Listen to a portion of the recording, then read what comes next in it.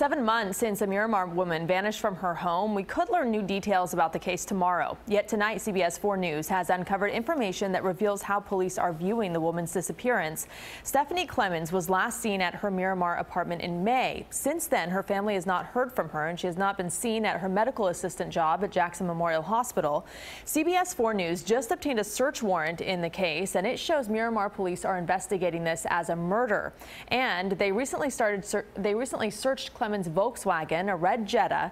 The warrant also says police were looking for DNA evidence from the victim and the potential suspect in the case. At this point, they have not named any suspects or persons of interest in Clemens' disappearance. That could change tomorrow at a news conference scheduled for the morning. We will, of course, be there.